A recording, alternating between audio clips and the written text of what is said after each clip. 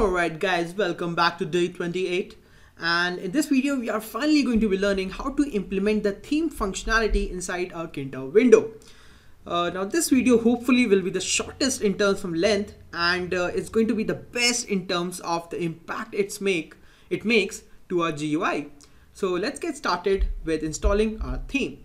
So for that we are going to go to our settings and we are going to install a new package, and that package is known as TTK, not triple K, double TK, and then themes. So you need to install this package, and as you can see in the description, it says a group of themes for the TTK extensions of Tkinter with a Tkinter wrapper. You don't need to really worry about this stuff. Just know that this is important for installing our theme, and this is actually a package which is going to change our theme in just 3 lines. So yeah, just install this package first, click on install package. I'm not going to install it because I've already installed it inside my project. Alright, so just install it and then just open this GitHub link that's given over here, that is github.com red phantom double TK theme. So you can just click on it and it will open up in your browser. So this is you'll probably get something like this when you click on that link. And this is basically the code that is required, and this is the code that is installed inside our project basically. So let's now understand how do we use this TTK themes. So we need to go to wiki, which has all the information on how to use this package, and it says welcome and stuff. It contains a TK compatible theme that work TTK extensions of Tkinter in Python, which basically means it has themes for our Tkinter programming. So now we can go to themes and check out what kind of themes does this package have. So we can just click on themes, and if you scroll down, you can see we have Aquatico, Arc. We have a lot of cool themes over here. The one that I am using is called Radiance, and I just liked how different this theme was. But obviously you can try out any theme that you want. So now let's see how we are actually going to use this theme. So you can see the first line is from TTK themes import. We have to import this statement, and then we have to import TTK, which we have already imported in the last video. It is a little bit different from how we imported it because this is the format of Python 2 and we are using Python 3+. That's why the format is a little bit different. So if you go to our, let's close this up. So if you go to our TTK, as you can see, I've written from Tkinter import TTK, and over here it's directly written TTK. That's because we are using Python 3 and this code is for Python 2. Anyways, we don't need to write this. We can just copy this from here. So let's just copy this and we can just paste it somewhere over here maybe.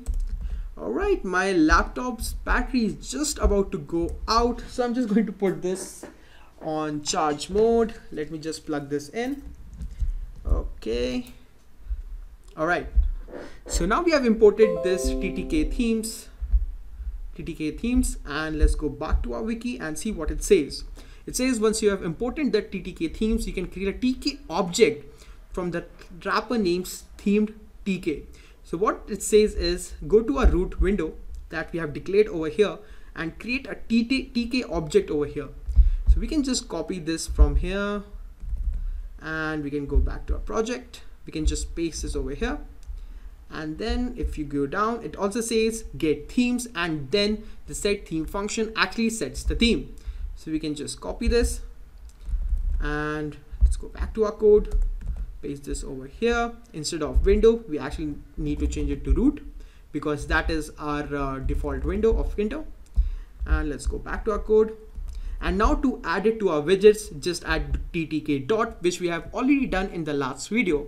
That is why the last video was so important. If you haven't watched that video before coming to this theme video, make sure you go back to it because we understand a lot more. We add a layer of styling in the last video. So that's why I'm not going to worry about adding this TTK inside this video because we have already done it in the last video. So anyways, that's pretty much it. That's all what you need to add. So now we have set the theme called plastic. And so right now our Tkinter window kind of looks like this. So let's reload with this plastic theme. So let's reload it. And as you can see, the buttons look a little bit different. The add and the delete button and this volume button looks a little bit different. One thing I want to do is maybe add some padding in the Y area.